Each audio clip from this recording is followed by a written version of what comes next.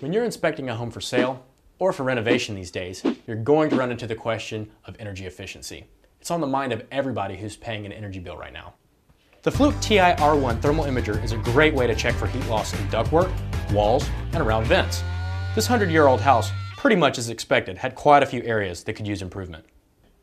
Let's start with vents.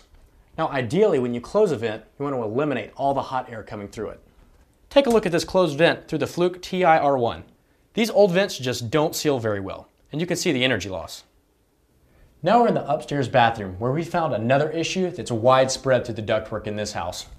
If you look at this closed vent through the imager, you see the heat is coming out all four sides. And if you look just to the right, it's actually coming out above and underneath the baseboard. That tells me that we've got some poor duct connections and really minimal insulation. And all that's going to cost the homeowner in lost energy. Let's head to the basement to see how the ductwork's looking.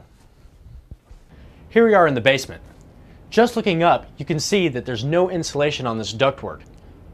Now look at it through the Fluke TiR1 and you can see and show your client what it means to them.